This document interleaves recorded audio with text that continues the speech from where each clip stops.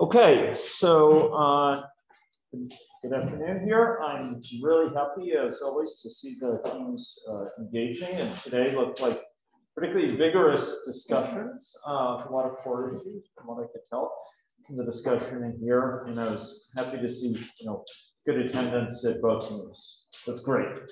It's will really help your teams along.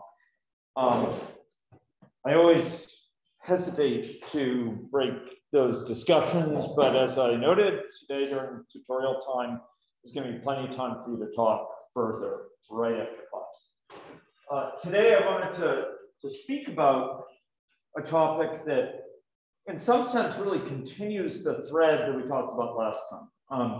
Remember, what did we cover last time in class? Again with an R. Risk, yeah, risk management. And big picture here, if you don't confront risks, they will confront you. They will, if you don't aggressively attack them, they'll attack you. And there were a couple ways we identified of sort of managing that or lessening your vulnerability to risk. And I noted that it's that ability to protect yourself against risk, to make yourself less vulnerable to it by proactive action that really allows you to succeed and get high return. And two of the big ways we talked about involved specific strategies for lessening your exposure to risk. We have this notion of exposure that combine probability of its occurrence with severity if it occurs, right? There was a multiplication up here, you may remember. And what were the two strategies? And one began with a C, two words, and one with an M. Anyone remember? Yeah, contingency planning, mitigation. What's the difference between them? Contingency planning, how does it differ from mitigation? A plan that you do if this risk materializes, whereas mitigation would be some upfront work to reduce the risk. Yeah, that's right. To head it off or to lessen its impact on you if it actually occurs. Those would be contingency planning and mitigation compared with each other. And both are super valuable.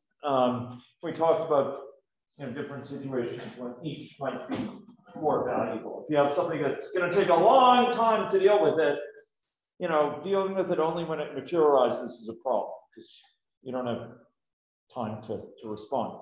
Today, we're going to be talking what is, in essence, a mitigation strategy of a particular sort. It's a mitigation strategy involving of a technical sort. So it's not, ferreting out conflicts between team members, as important as those are. It's not an issue with your development process like agile development, where you're constantly talking back with the stakeholder to make sure you're in sync, which is a kind of process adjustment to lower your risk, like risk of requirements, misunderstanding, and so on. This is a technical strategy. And it's based on something I talked about in my last slide last time, which was the fact that designing for the testability of your system, investing in a system that is more testable, that can be tested easily, really lowers your vulnerability.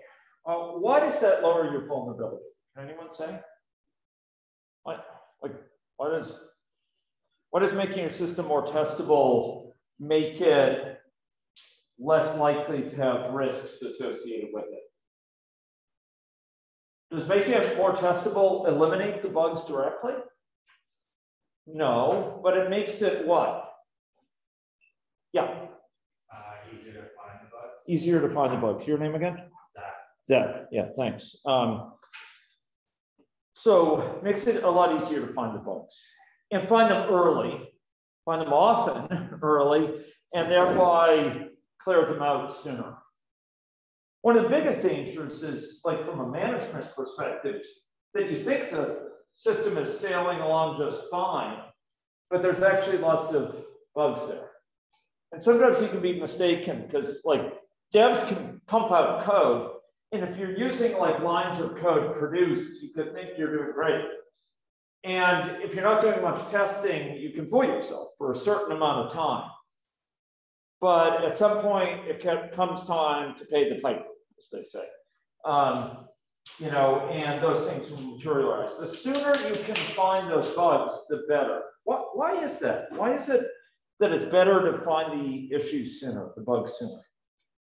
Less rework will be required. Less rework required because you've built less on them, right? Like if you have a logical bug in your system, not all bugs are like you type a plus instead of a times or something like that. Generally, it's based on a misunderstanding about how the system works or failure to handle a certain case. And if you start building on that, the things you build on it are kind of on quicksand. I mean, if you go and change that thing on which they're based, you may have to change them as well because they're not handling this case. They're not handling this extra issue. So, you know, finding them early is really important to avoid rework, right? Something I think said. It's also really helpful to give the project managers a sense of like where we're at and you know, to what degree we really have the luxury of rolling out a bunch more features, to what degree we should be investing like in this version and cleaning it up, maybe doing refactoring, right? Have you folks discussed in 370 or 270 the idea of refactoring? Is that something you're familiar with? What does refactoring mean? Anyone?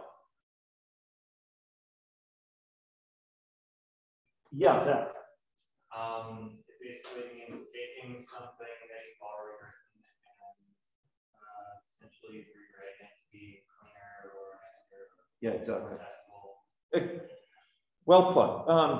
It means taking something you've already written, key, rewriting or reworking it to improve some aspect of its kind of non-functional qualities. It's quality, it's reliability, it's clarity, it's transparency, it's portability.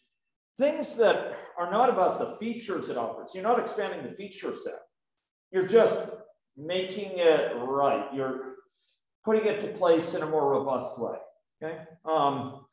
You're putting it to place in a way that's higher, you could say in general, higher quality. It delivers more value, even though the features are not changing. They're not changing the functionality. You're investing in its value in the code base. And you know, refactoring is something that sometimes you discover as a need because there are bugs, there are code smells, there are bugs, etc. So discovering problems early is really important. So we're going to be talking about investments in testability as a form of mitigation strategy. Okay, so let's sort of dive into this, and we'll see some of the components that this involves. Some of this may be new to you. Others may be things you've seen before, but maybe you have sort of forgotten or not brought together in your mind. Okay. So the issue is, look, if you're putting together reasonably complex systems like you are, the system for capturing plate waste information, the system for missing children, you know, systems like this, you can call them programs, but these days it's often systems. I mean, there may be some server-side component and a, you know, component on the phone, and they have to play together nicely. Often they have a large amount of what I'd call internal state. There's a current situation of what's been captured. The current situation is rather complex. And the issue is, if you're trying to test that, it's often you have really limited access to that. You're trying to test that the system's in a good situation. There's no inconsistencies. It's working properly. It's not taking too long in certain areas. It's consistent on what it thinks over here and over here about the situation. The problem is that really gaining confidence that it's working well is complex, because If you just probe it through the GUI, through what users use, often it's really hard to tell, like, what's that internal situation behind it, and is it consistent? You're kind of trying to view it through a straw, for example. And it can be really difficult to determine, therefore, the cause for errors. Like if there's an error and it blows up on you, you get a Stack Overflow error on, reported on a web application. Or you have a application not responding error on Android, where the application freezes. You want to know what caused this, right? Like what gave rise to this. And if all you have is going through the UI of the app before it got this application not responding error, it's going to be pretty hard to figure out like what's giving rise to this. Was it something you entered that screen or something 3 screens ago? Or maybe it was something else entirely, right? That it lost the network connection and had nothing to do with what you're entering. So it's hard to tell what's going on. And here, there's often a particular challenge for testers because they're trying to recreate an error. Maybe they see it once and they want to recreate it, but they don't know what gave rise to it. Was it, again, what they entered? Or was it something else about the environment? So we're going to be talking about things like hooks and logging and other mechanisms that improve testability, the ability to test your program. They improve your ability to find these bugs and thereby, know about them and quash them, right? Or put in place workarounds. So when you deliver, even though it's still in there, you warn me that, this is a known issue. And I'll view that as less serious than an unknown issue because you warned me about it. You say, don't, this feature is not stable. Fine, I'll avoid that feature. But I'll know that you're aware of that and, users can sometimes also be guided. Okay, so here's some investments. Putting in place logging infrastructure. This is something I want from all of you. What that looks like is different for different platforms. There's log4j on Java, there's log4j for JavaScript. There's various frameworks, but these aren't just logging frameworks. They're multi-level logging frameworks. What do I mean by multi-level logging? Okay. What do I mean by multi-level?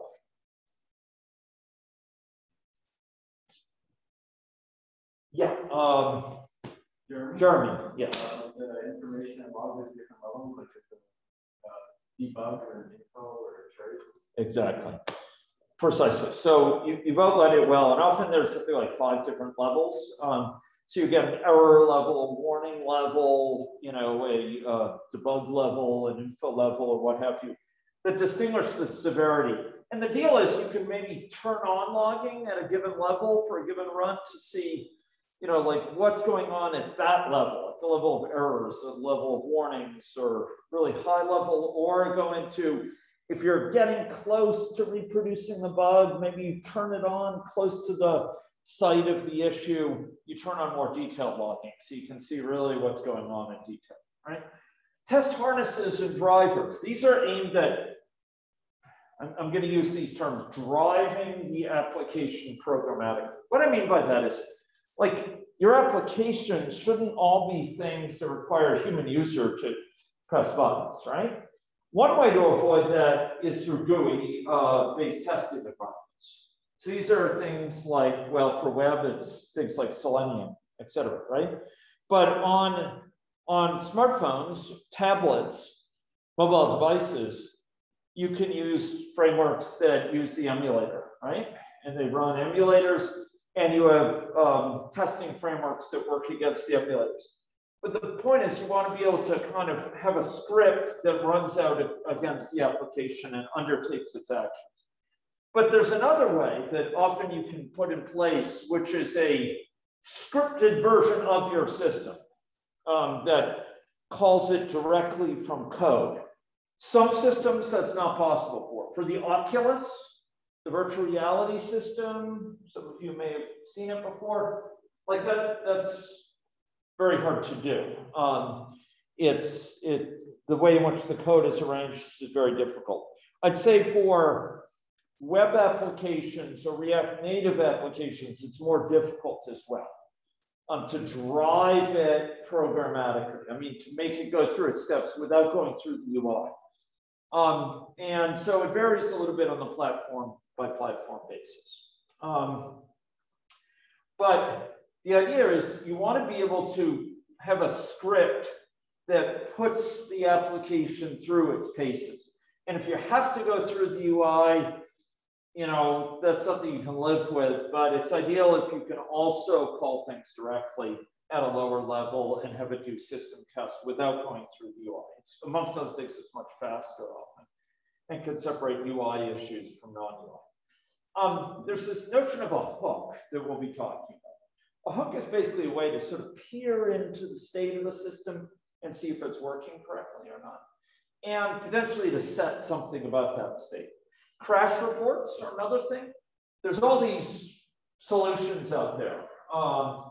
Crashlytics, Instabug are two of them, and there's others as well, that basically built their whole business model. Their whole value that they deliver is around providing tools for developers to get really detailed information and contextual information about crashes or about problems. So they can get you delivered at a place that's really easy to access, like posted via HTTP to a database. Reports on what's going on, let you query those reports, find bugs that match a certain, you know, a certain characteristic, etc. And they can do so in ways that are often really handy and provide lots of good information on a per platform basis that you'd want to know.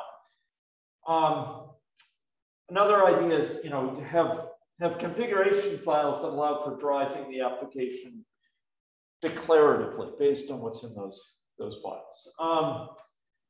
This is less of a big issue these days, but allowing multiple instances of a client. I would say containerization is a big investment these days. It's not a given. I said to you last Tuesday, right, that there are certain areas where containerization is really valuable. And there's certain areas which are kind of outside its effective range right now. If you have heavy GPU use, if you're using really specialized hardware, if you're using phone emulators, which already have a layer of kind of virtualization built in, doing like Docker-based containerization is hard because you have this interference between the two levels of virtualization. One for the emulator and the other for Docker. Other things, the use of a specification to basically say what this code does separate from the code itself. So you can call them and predict, or sorry, call the code and expect certain things to be true and assert that it's true, for example, is a big investment. Comments and good naming are something that can help testability. Why does this help testability? Comments or good naming for code. Why does making the code transparent, clear, intention revealing? Why does that help in terms of testability? Anyone? Yeah, Zach. Basically tells you exactly what the function should be. Yeah. Yeah, so number one, it may head off bugs by the person who's using it knows very clearly what its expectations are. You know, their expectations are aligned with what it does. But the second reason is the testers, if they're encountering code that's really been written thoughtfully in a literate way, as Donald Knuth says, the author of The Art of Programming and a legendary computer scientist, it's clear for them what the code is trying to do and they can reason about it more. It also helps peer review. So in testing, good comments and good naming foster prevention of bugs and finding bugs more quickly because you can test it more effectively. You're not trying to, how can you test something you don't know what it's supposed to do or it's really unclear what it expects, etc. It also makes things more efficient by communicating across multiple parts. The final thing I'll mention is stubs, mocks, fakes. These are these kind of fake versions of a portion of a system that return, they kind of serve as a placeholder for that part of the system. Now, why would you do that? Well, as a temporary placeholder, so you can build up things that depend on this without this being written yet. That's important. But another reason is so you can test things separately. You don't have to test the whole hairball at once. You can test A separate from B and C that it depends on. So if you have A depending here on B and C, right? You mock this out. You create a mock of it, and you can test A separately than B and C. You don't have to test all three together. And that allows you to localize where the problem is. Like maybe the problem's actually in C, and when you test A against a mock of C, the problem disappears. And then that might let you focus on C. Mocking can also help you even after C is written by allowing this sort of debugging strategy. Before C is written, it allows you to develop A and get some sense that it's going to work well with C. Okay? You can also, in C, check how it's being used by A and make sure it's being used correctly as we'll see. In other words, to make sure it's being called with reasonable arguments. Make sure it's being called at the right time, so that a function that should only be called once is only called once, that sort of thing. So stubs, mocks, and fakes are commonly used in testing here. Okay, so let's talk about test hooks further. So test hooks provide this way of allowing for the testing of the code. And there's really two big things we achieve with this that I want to emphasize. Number one, you understand what's the current situation in the application. You understand if it's working, if it's not working, is this correct? Is that data structure consistent? Does it have nulls in it when it shouldn't? All those sort of good things. Are there duplicates in this database that there shouldn't be? Is this linked list look like it's in order that we expect? Is this array sorted properly? These are things where, if you're going through the UI, it's really hard to check. But if you have a hook, you can run and check. Is that correct? Is that array sorted like it should be? The second thing is you can actually modify the state to accomplish some test goals. So maybe in your test, you want to see if your application performs well when the network is congested, or when there's been a network disconnection. And so through a test hook, you might tell it basically, set it in a state where it's as if it doesn't have a network connection. You see if it still operates properly. Sometimes test hooks are used for this. Often these require just small bits of code to sort of provide this functionality. And it's the sort of code that might be checked with an insertion. These really often improve the testability, and this says third-party integration, so integration by others as well. Okay, so here's some test hooks. This will just give you some idea, because the term is kind of opaque, right? There's hooks for inspecting the internal state, like asking what's going on here. Is this correct? What's in the database right now? How many items are there listed now in this array that are non-empty or what have you? Some mechanisms to sort of process event notifications so that you can, for example, report when something happens. Maybe it's a key press, maybe it's a connection and disconnection from a database or what have you. So you put in place an event handler that's basically going to say, hey, this important thing happened, that important thing happened, and you can log it and report where you are in that process.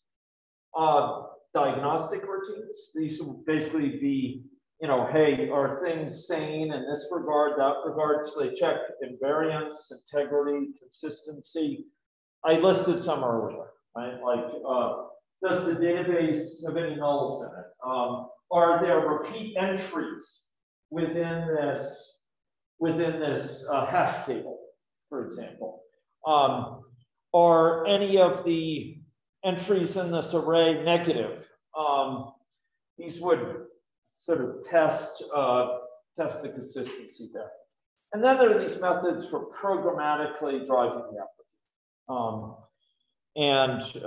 I had alluded to those. Okay, so some more example test hooks. Enabling and disabling logging. Why not log all the time? Well, you tell me, why not log all the time?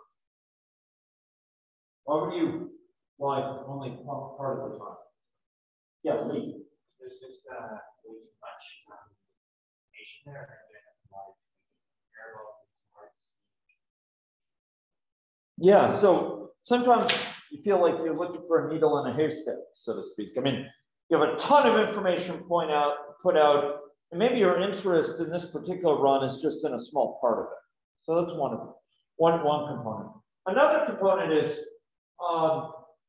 you know, sometimes you're interested in that info, and sometimes you're not. Sometimes your goal in running this thing is not to get, you know, a blow-by-blow account of what's going on. It's to just go through some user functionality. Maybe you're giving a demo to a client. You don't want it to be logging. It also can have serious performance impact to log. And the general choice here is to log very selectively. You want to be sometimes even surgical in your logging. Like choose very precisely when and how much to log. So you only log, you know, this component when A calls C in a small region of this code or something like that. That's what you're going to log. Or maybe you want to only log high-level information, like what was said earlier. You only want to log, you know, as Jeremy said, high-level things like A called C and A called B, and you don't want to report anything what's going on. Maybe you only want to report, I connected to this database, I executed a query, I got back results, I disconnected. That's it. Sometimes you want to do things that are much finer grained than that, like I'm iterating through each item in this database or whatever. Okay, you know, browsing internal data structures through, you know, a custom language or a custom UI. Occasionally, you'll see that.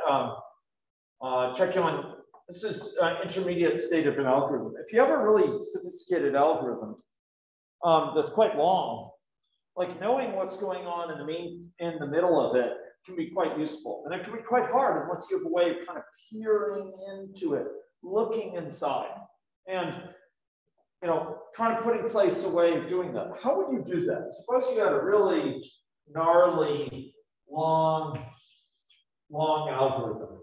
What's one way you might, a very basic way, you might try to make this a little bit more testable? Suppose you have a really long algorithm in a function. What's something that could help? Something along the lines of what Zach said. It's a refactoring of sorts. It's going to help. Yeah, Zach. Try and break it up into multiple functions. Break it up into multiple functions. Why does that help? What does that help? It actually helps a lot of things. And what? Give me at least one or two. So generic. Yeah. So help me understand that a little bit more. Yes, you can reuse them in a lot of places. So it may break out portions of this that are reusable, right? So you take this part out into a function, you take this part out into a function, and this part out. And maybe you find they're actually not only used here, they're used by many, many other places in the code, you know, because they have they check common conditions, they undertake certain functionality. So that's exactly right. It's more generic. You brought it up in terms of accessibility. So that's an excellent find. What's another thing that will help testability here about bringing these things up? Like using multiple functions to help us to decode the issue more precisely, so that we can test particular functionality where the issue is. Yeah, so it allows us to test each of these separately, right? Like each of them might have a precondition and postcondition, right? That we can check. And we can write tests, not only against this whole hairball, but against these things separately. We could write unit tests, right? We could write mechanisms that check this out. What's another thing that could be done here? Well, you could log each of these, right? You could put in place logging. You could profile each of these. What do I mean by profile here? Anyone? You test how much time it's taking, how much time it's spending in this. If all you have is this, all you know is like it's spending a lot of time in this function. But here you actually know in detail like where it's spending its time. You know, it's spending it within these. You can mock them out and have a mock of it put in place, and you call it returns a fixed value or returns a random value or something. And that allows you some greater ease in testing things that depend on it or things. So taking it out of here enhances code readability, clarity, transparency, reusability, testability among multiple fronts.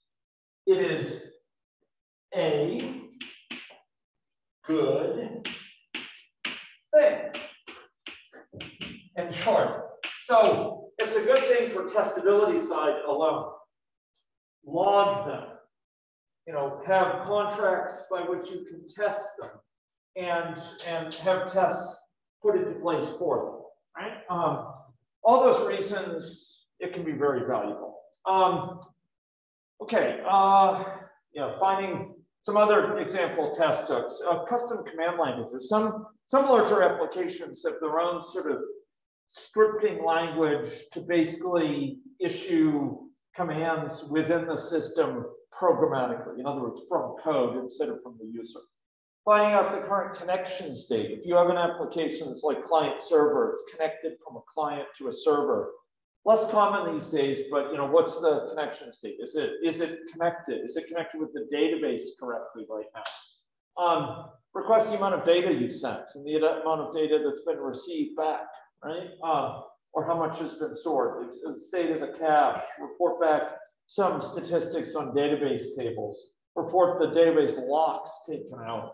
There's lots of different components here. Now, for your particular systems, these will be different. And systems that are based on mobile devices, for example, will tend to be somewhat different from a web app, will tend to be different from a desktop app. But these ideas can be adapted. And if students are interested, like the testing team or the dev team, come talk with me and we can brainstorm about ways that you can make your code more testable for your particular applications. In general, you can test invariants, make sure that, you know, a given child at risk is only associated with a single unique, you know, login, or there's never a duplicated entry for the same meal, for the same meal type, for you know, a kid in the case of the application for plate waste or whatever it is. Each meal is only disposed of once or something like that. There's only one entry for original weight for a given container and a given child, and only one entry for the final weight, not two. And then, you know, some test points to set these things. Okay. So, you know, in some applications, you can deliberately cause problems. Now, this is obviously for the case of testing. Like, you put the application through a stress test. I don't know if you folks have heard about stress testing. You know about the idea of stress testing or load testing? That come up in any of your classes? Anyone want to guess what's a stress test you might put an application through? Quite important actually on mobile devices. Maybe checking the performance of an application, like how it's affecting the mobile RAM, CPU, and other processing things. Okay, so that is important. Like, how much footprint does it take memory-wise? How much How much is it slowing down the application? Is it a bottleneck? Sorry, slowing down the phone. Is it a real bottleneck in terms of the phone in general? That's pretty important. But what's another thing you might want to do for your application itself, besides seeing how it imposes on the system? You want to kind of flip that around and test how it behaves if the system otherwise is really congested or slow or non-responsive. So, you know, examples of this, like you're creating an app. Great. You're creating a mobile device app. That sounds great. But what I'd say is that depends on a lot of other things outside the app for its situation. What things outside the app might it depend on? Yeah, Zach. So you might have an external API. Oh, okay, yeah. So there might be an external API and it needs to call off to the local database in Android, or it needs to call off to connect to the network. It needs to request OS features to create worker processes or service workers or what have you. So that can definitely happen, and that's a dependency on the rest of the system. So that's one way it's coupled to the rest of the system. What are some system resources outside the application by itself that it may depend on, and it might be affected by if those are not working well? What are some other things? What can an application depend on outside of itself? The availability of the internet, the network, right? Online, offline. This is a big issue with these applications. You know, you want to be prepared for the fact that, you know, your app needs to function quite well, unless it's a very special situation and you get authorization from your stakeholder. You should be prepared for it to lose a network connection at some point. Maybe at an inconvenient point, right? When it's updating the message in the ball. And this is a whole area of computer science that's designed to build around building robust applications despite these things. And so we have notions of transaction. How many people have taken oh man, they've changed the numbers over the years. It's a course which, how many have taken a course where databases were discussed in quite some detail? Zach? Good. And Monday, Jeremy? Back there, okay, yeah. Okay, yeah, good. So did the issue of transactionality come up there? What's the notion of transactionality? Or give me some bit of flavor of it. Well, yeah, Zach. So basically it allows you to kind of like start and stop and go back. Okay, yeah. Okay, so yeah, so often when we're undertaking an action, we have a couple things we want to do, you know, and maybe, I mean, let's think about a classic example, right? You want to purchase something online.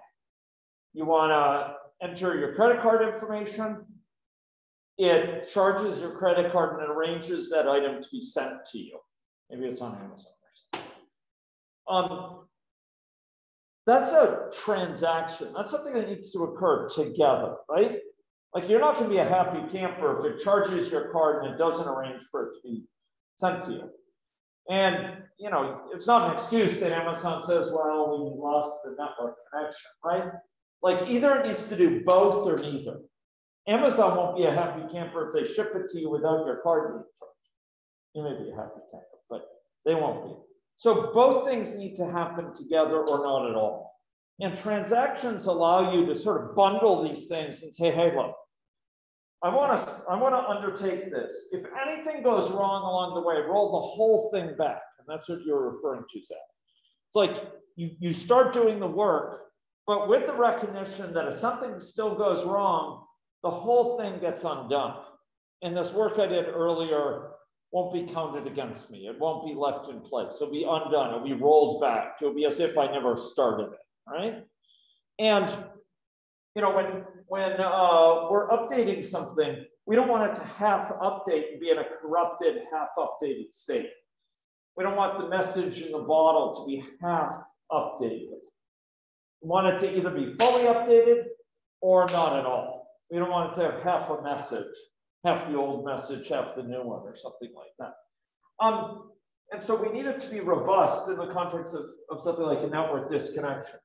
Another thing is, like, phones can run out of memory.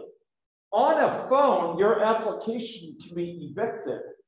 If I go and I switch to another application and start doing things, your application is like to be kicked out of memory.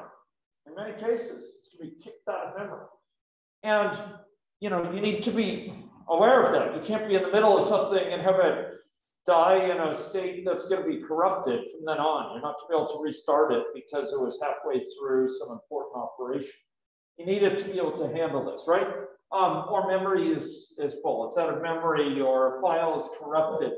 You need to be able to make sure your application will fail gracefully, will not cause a permanent problem if this happens, right? I mean, look, you have to be adults as software developers. The world doesn't always go as we want it to be, right? We have to be adults and realize things sometimes go wrong, and we have to clean up after ourselves. If things go wrong, we have to make our program able to handle them. In undergrad computer science, you're generally trying to solve problems, and you're assuming, you know, for your solution that things are in place for you to solve it. And that's great. But the real world is an ugly place, and things sometimes don't work. The resources aren't available, and your code needs to be able to work safely even in those cases. So sometimes you cause your application to have errors to make sure it works properly under these conditions. Make sure that, you know, if the message in the bottle is being updated and there's a network disconnection along the way, that it still works properly. That makes sense? You got to invest in your system so that it works robustly, even when there's failures on things you can't control. Okay. So logging, we talked about multi-level logging. I don't think I need to show you much on log file side. You know, there's a bunch of basics that are recorded, right? Typically timestamp, some message, some location potentially, or some machine if you're in a multi-machine context. Typically, some priority level for the logging. And the priority level will often delineate one of several levels, and then you can enable or disable logging at different levels. You can enable it only for the most important messages, the highest level messages, or less important messages. And a lot of the time, the way logging packages work is they'll really optimize it so that if you call something when the logging at that level is not on, it will be very little overhead. It'll just, you know, put it aside. It won't affect record it. Okay, automated crash reports. These are really advantageous, particularly if you're going to have crashes in your system. You know, that's when the system gives up the ghost. It's when it dies. It's when it's no longer running. And you want support code that in that event will swoop in and report it. We talked about stress testing. And stress testing is something you folks will probably want to do, particularly about your server-side architecture. So stress tests generally involve testing your system, for example, a web system, against when resources are short. Maybe it's a slow network connection. Maybe it's memory is short. Maybe it's disk space is short. You're testing it to see how well it operates. Load testing involves testing it against lots and lots of hits. So think about a web system. It's one of the ironies in life for those who build web services, web applications, that when you build a web application, you want it to be popular, right? You want it to be really popular, but if it's very popular, it's going to be under stress. Why do I say that? It's going to be under stress. What happens when a web application is very popular? Yeah, you get server overload. And that's kind of an overall term for it. What particular things might happen? A little bit one level down from that in description. What things might happen? You get server overload. You get lots of people accessing it at the same time. If there's things that need to be served up for a given user, there's going to need to be a lot of stuff retrieved from the database and maybe via network. The networks may get congested. The disks are going to be very busy that store the information. The database is going to be busy updating, right? And often the time to serve a given user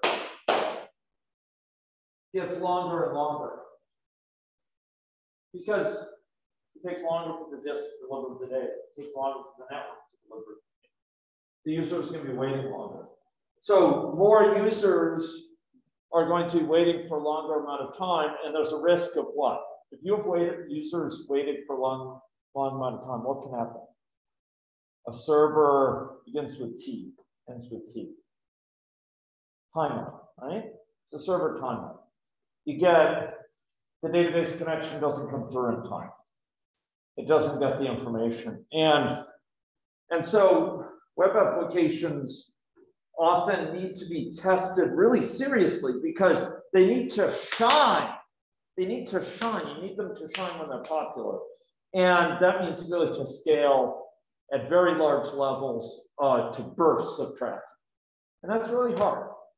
To get any confidence that it's going to scale, you have to test it with a high load. You have to artificially create a high load. So you have scripts running tons and tons and tons of requests against it as if there are tons of users. And you make sure it's working well. So in those cases, for web applications, for phone applications and other devices, this issue of crash reports is really important because when a crash occurs, under load or under stress, it may be hard to reproduce. And you want to get that crash to produce as much information as possible, allow you to zero in on what happened. And so crash reporting software allows you to do that. Often it's left in user shipping code. In contrast to something like assertions, which might be taken out, crash reports are left in. Often there may be some questions asked by the user whether you're willing to comment on what was going on, but often it occurs automated information. Things like what version of the software. This is important, right? Because maybe they're running an old version of the software. Maybe they're running on an old phone. Maybe it's no longer an issue because this is just an old phone, old version of the software. It's outside of your concerns. It could be third-party software is running. It might report that the line and the file number, the method, the nature of the error, our user ID, and information, about someone about who is associated with if there's a user, if it's a web app, for example. And generally, this is packaged up, this sort of information. It may be posted via HTTP. Modern systems will often tie this in with your issue tracking. So if you have Jira, you have Redmine, or issues, GitHub issues, these sort of systems can insert it there as an issue, and you can link it in. And you can here have querying after the fact about what happened and looking for these things, looking for these problems. Okay, so watching the time here, right. I think I covered this for mocking. We talked about how it plays a role in unit testing. You want to test A without testing B and C. And also, if you want to do integration testing of these, you might want to drive it essentially from A, or you want to do unit testing of A and B separately from C. You have a mock of C, and you have that work with those two rather than the full C. So integration testing, you're building up combinations of these things. You want to be choosy about what you include. Also for the testing UI, you might want to be able to test sub areas of these.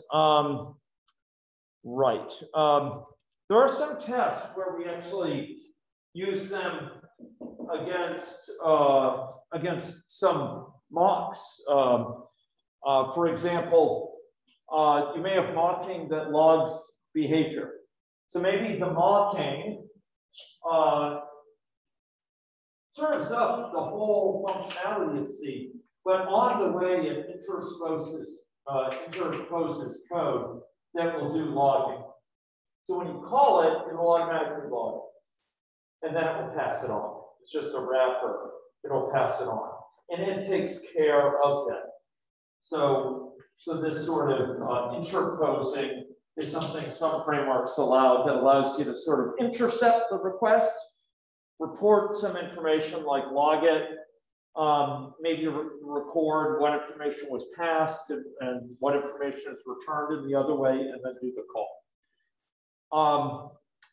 Right. Okay.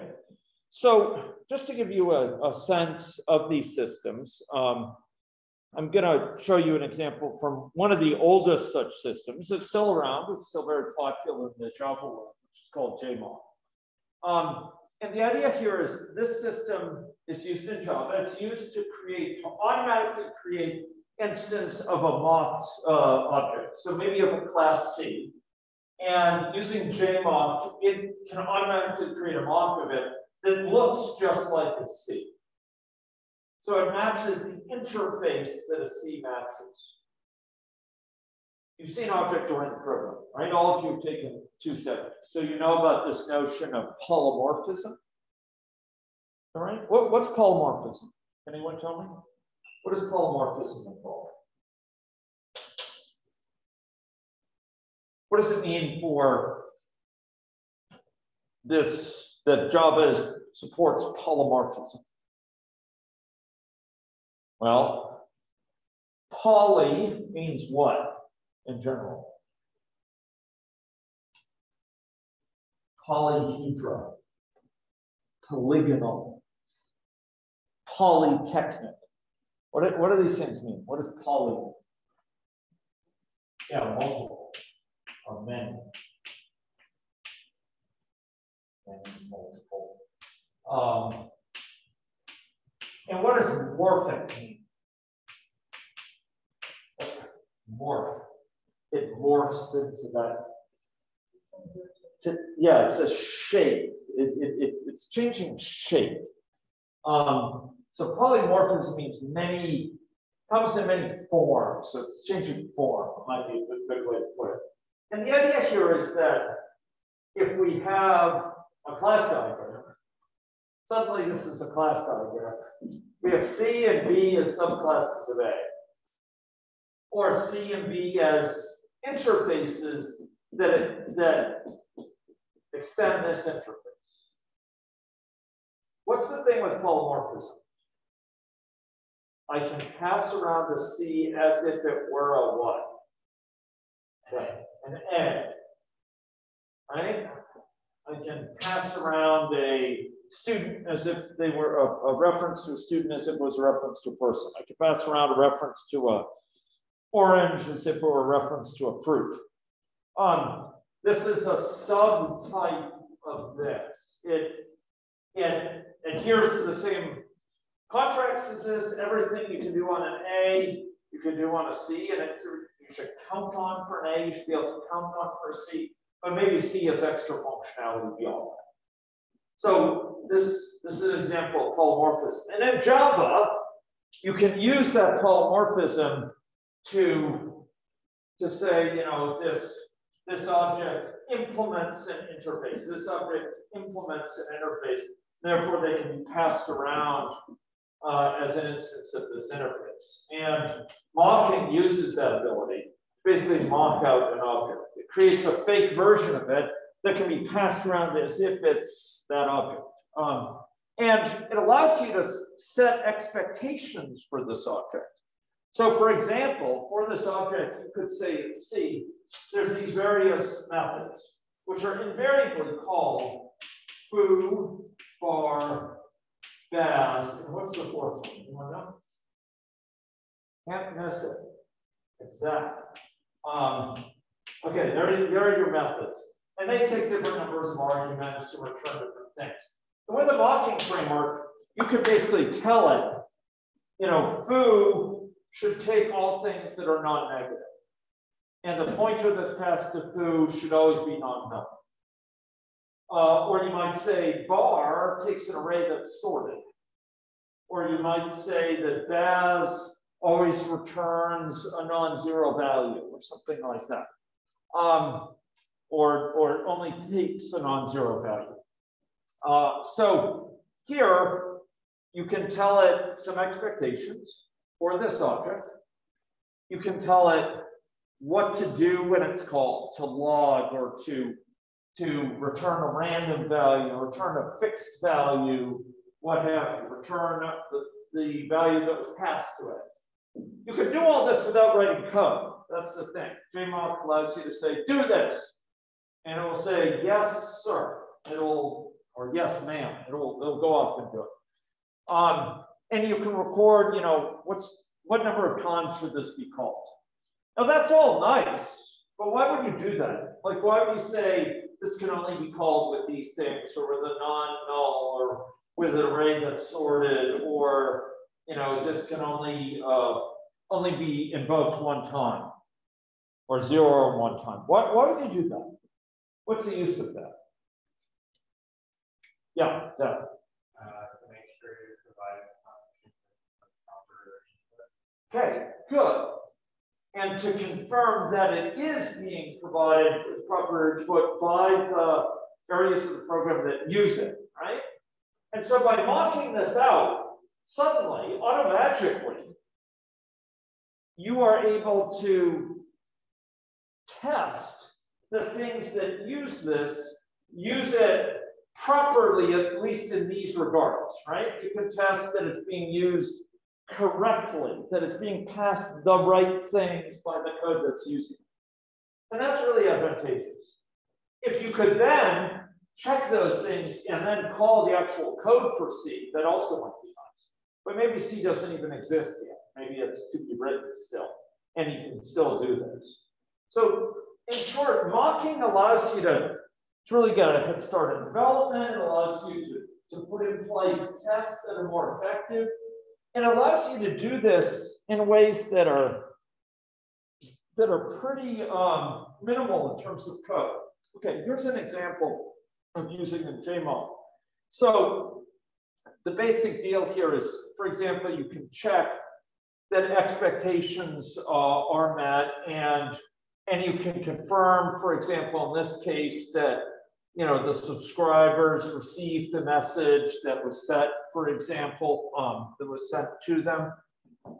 And this will allow you to essentially check, okay, are these expectations met? This is actually a publish subscribe system, which maybe, have you folks seen publish subscribe? Is that what you would have seen in your classes as a pattern? No? Oh, okay. So publish subscribe is a very common software pattern that basically allows you to have something, some work going on, some process taking place, and you could get subscribers to it. They'll be notified via messages when new information is available. Maybe I'm publishing new weather reports. Whenever I get them, I'll send them out to various things to consumer, various apps or whatever. Maybe it will be, instead of sending out information about, you know, the notifications from a system that's measuring temperature, or maybe I'm sending out notifications involving disconnection and reconnection to the network, to apps that need to know about that. Publish subscribe is a common model, and what this is checking essentially is the publish subscribe is working. But these are the sort of expectations that a JMock mock object can in fact say. It could say, for example, this argument is equal to n.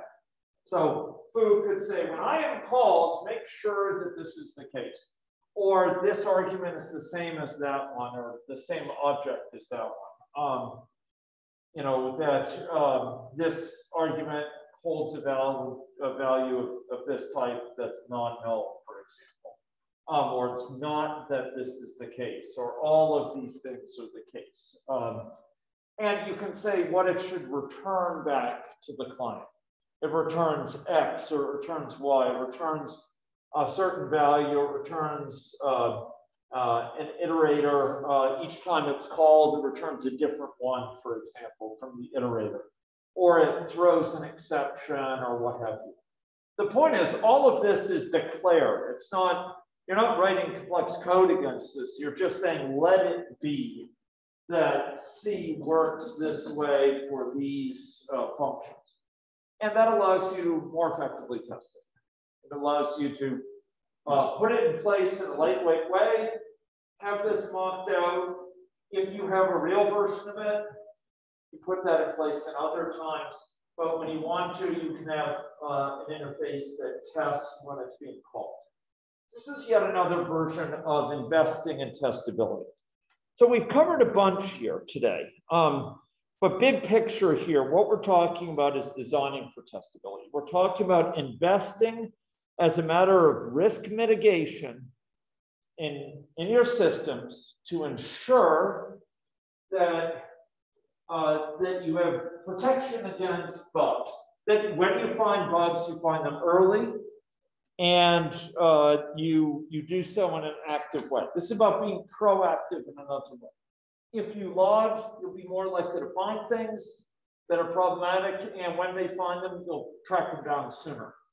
If you have cleaner code, it can help you avoid problems in the first place, and if they occur, find them sooner.